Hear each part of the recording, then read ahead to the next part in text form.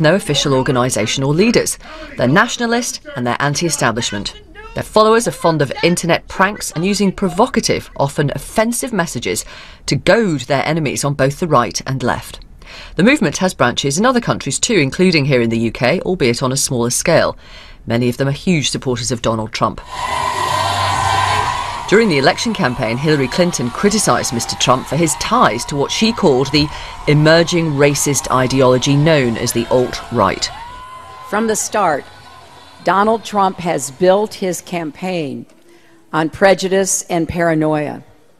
He is taking hate groups mainstream. Many people within the movement admit it attracts some racists, but deny that's the main theme of the movement's political philosophy, saying white supremacists are but a marginal force. This is how some alt-right supporters celebrated Donald Trump's election win at a meeting this weekend very close to the White House. Hail Trump! Hail our people! Hail victory!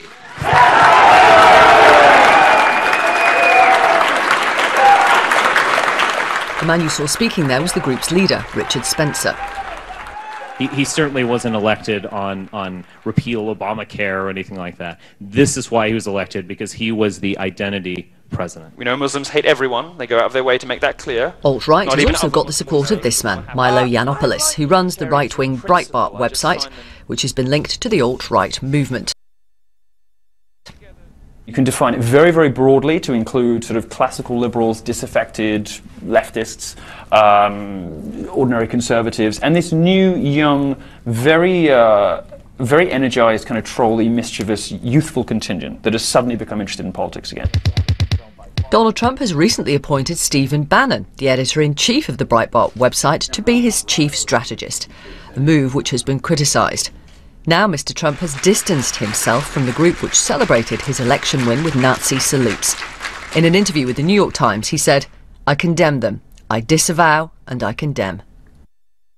Let's talk now to Scott Lucas, who is Professor of American Politics at the University of Birmingham, and he is originally from Alabama. Who do you think the alt-right are?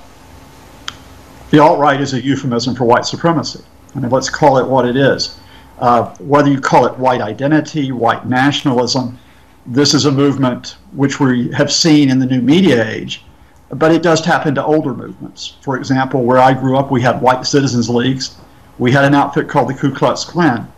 And although this is not true of all people who support Donald Trump, certainly, or not even all who might support some of the views of white supremacy, this is a group which largely is anti-Muslim, often anti-Semitic, sometimes anti-Catholic, and sometimes anti-women. There's an element basically of misogyny as well.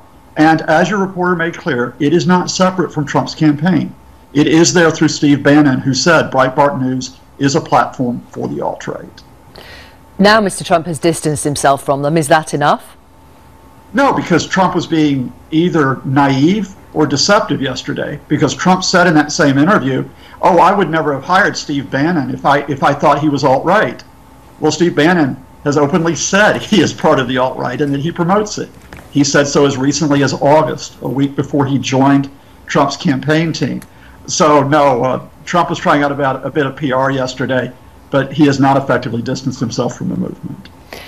Do you think that the number of white people in America at any point is going to become a minority, and therefore the alt-right movement is only going to continue to grow?